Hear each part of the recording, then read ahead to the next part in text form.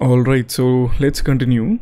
Now, in the last part, we were able to calculate the total amount of the cart as well as the total amount of individual items in the cart based upon their respective quantity.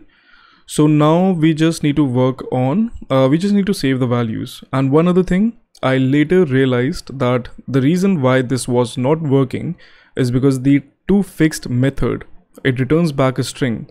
So that's the reason why it was concatenating these two instead of adding them up. But now that we are explicitly converting it into a number, everything is working fine.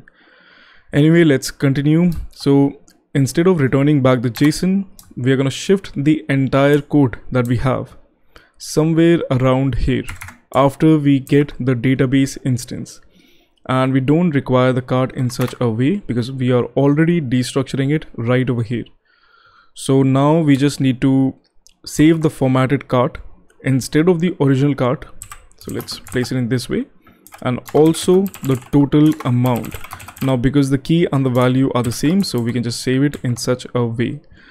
Now within the confirm order, we have to do, we just need to get the total amount as well. We don't have to do much with the cart because it is already formatted. So we just need to save the total amount as the last cell of the row, you can say, as that's what we have over here, the last one. So now, and also in the Slack channel message right over here, so it's gonna be total amount, which would be this, not in this way but like this. So now let's actually give it a shot and everything should be working fine. So let's quickly add few items. We have everything up and running. Let's see. So order should be placed, so that is beautiful. And now we should have the entry. Let's check it out. So there we have the total amount, and I just remembered one thing, that the total amount that we are saving directly over here, we should do the same thing of like toFixed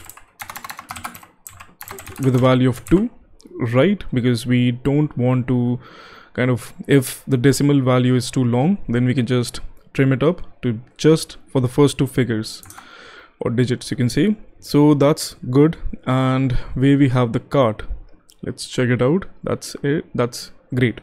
So everything is working fine. Now we just need to confirm the order. So let's copy this part. Let's get over here, confirm order, and let's confirm the order. Order successfully confirmed. Beautiful. It should be deleted. Great. And we should have the entry. So that is beautiful. Everything is working in the expected way. So that is great. Obviously, if you want to add the $, feel free to do that. And let's actually do it.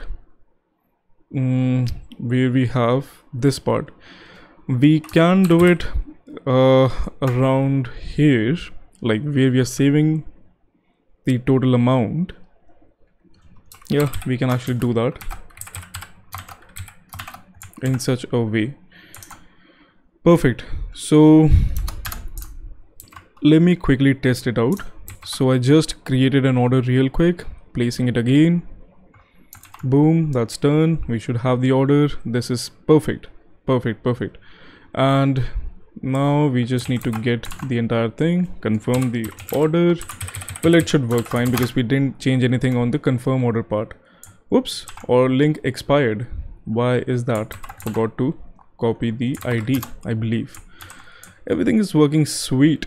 Nice. So as you can see, it has been added. So that's great. And I'm also, like, I just received the message in the Slack channel.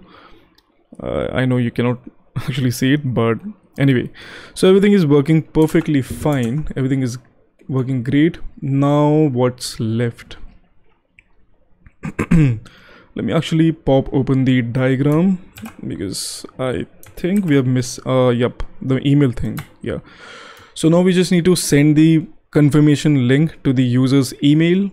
And one other thing which I later realized, that once the user confirms the order, like once the customer confirms the order, we can send them a new mail with the order confirmation and details about the order, as in what you ordered and what's the total amount.